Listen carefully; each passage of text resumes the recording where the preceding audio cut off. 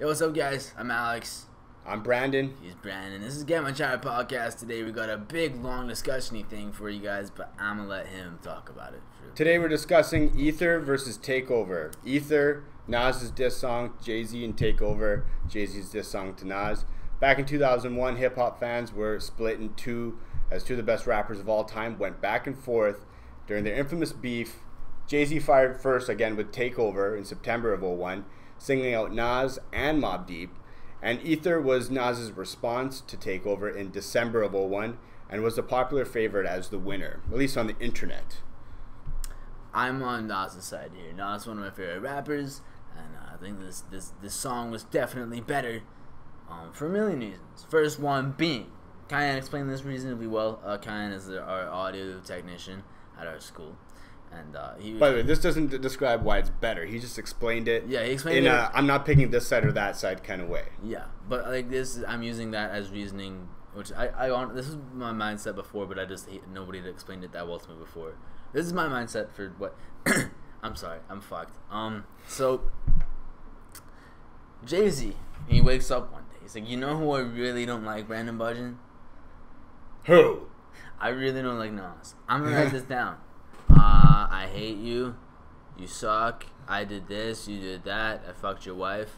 All these things, right?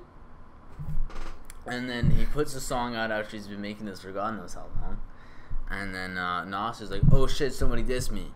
Oh no. And then he makes his song. But like that's just kind of like an angry freestyle because he wants to get it out as fast as possible, which is I assume is what he did. I'm honestly certain that he performed it before it was released a few months later on his album. Not sure. I'm not sure if anyone was booking Nas at that time. Nas wasn't so hot at that time. He still had performances and shit. Well, like, I'm just joking. Yeah. But he wasn't being looked for at that time. Nobody was checking for Nas this time. Nas started the beef with Jay-Z first. Okay. Actually, with Memphis Bleak.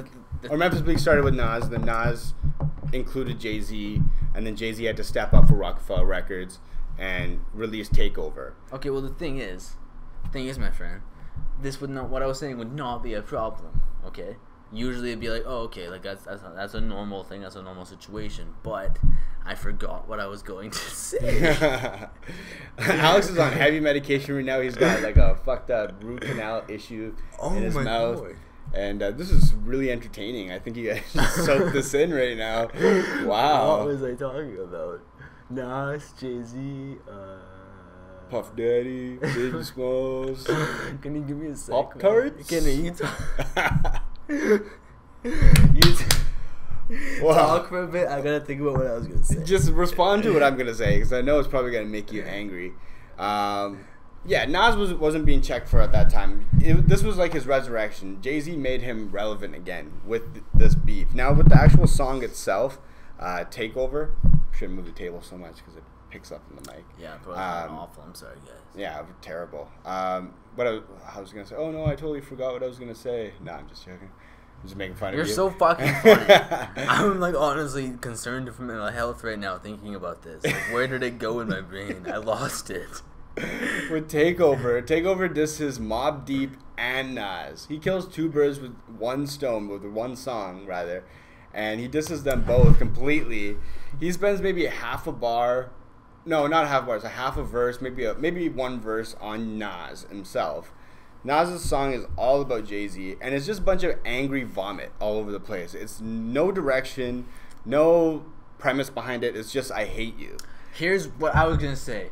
Motherfucker, they're both angry vomit. They are both. I hate you. These, like, it would not be a problem if, like, Nas spent less time. Unless it's this situation, which is they're both equally mediocre songs where they're just saying angry, I hate you stuff. And they both said some real shit. They both said mostly you suck and this is why. Nas may have made some cheesier gay jokes. Yes. Like Rockefeller Records. And yeah, I mean, that's what I was going to say about that. Nas's song is basically schoolyard disses of Jay-Z and Rockefeller Records. Why would you name a company after that? Rockefeller died of AIDS, which he didn't. AIDS wasn't even around back then when Rockefeller actually died. I feel like AIDS is always. It just said a bunch of little things like that, and Jay-Z did as well. He said his fair share of like, you know, you little fuck about like Mobb Deep saying, you little fuck, I got money stacks bigger than you. Just like little disses like that to build up But I mean, he talked about how Jay-Z outsold Nas and Mobb Deep.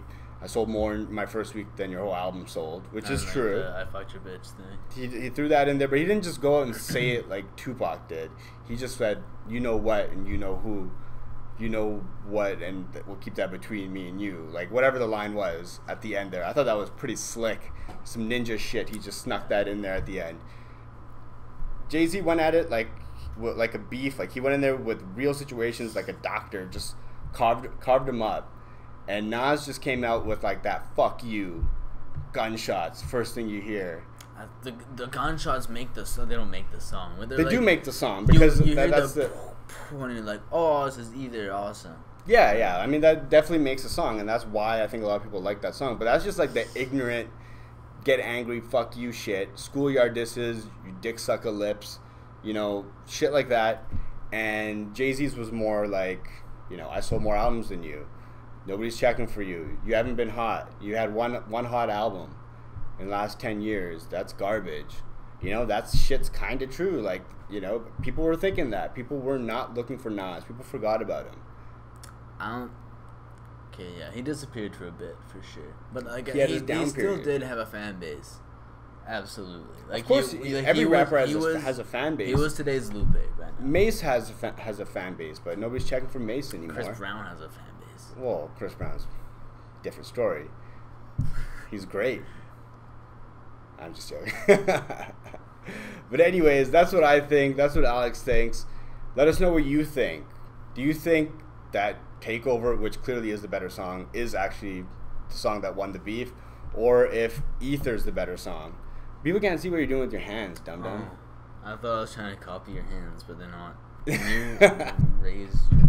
Can you continue doing what you're doing so I can make fun of you? Yeah, subscribe now and let us know at the bottom of the screen if you think that Takeover was a better song or if Ether was a better diss track. And yeah, have fun. Bye. Thanks for watching. Bye, guys.